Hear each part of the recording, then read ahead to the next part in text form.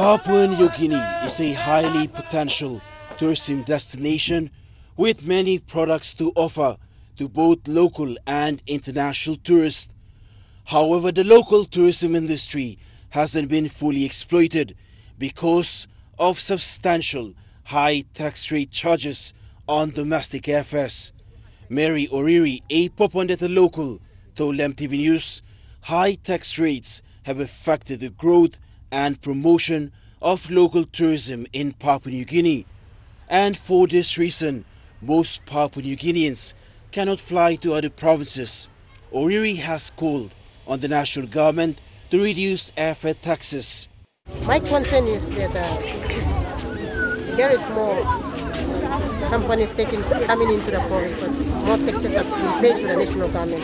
There's little been done into the province.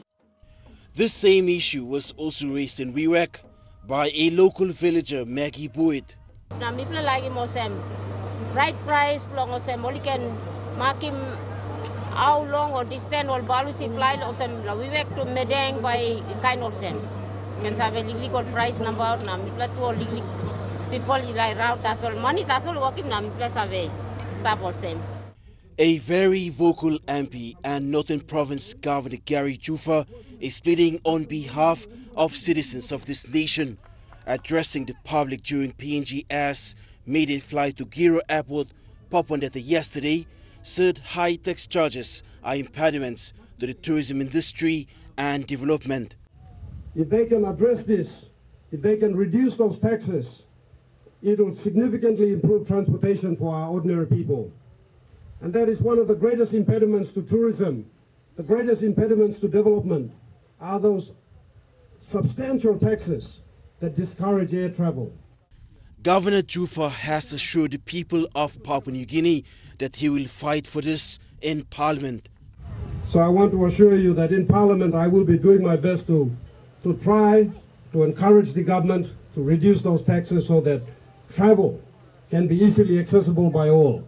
Meanwhile, the report Papua New Guinea 2015 by Oxford Business Group states, while PNG has plenty to offer business and adventure tourists, a major drawback is high cost of domestic airfares, and inland travel requires professional logistics coordination.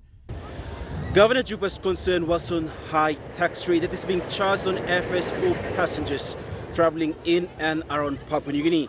He says he will task the national government to ensure that this tax is reduced and is also to promote the tourism industry. At Giro Airport in Northern Province, Fabian Hakelitz, National EMTV News.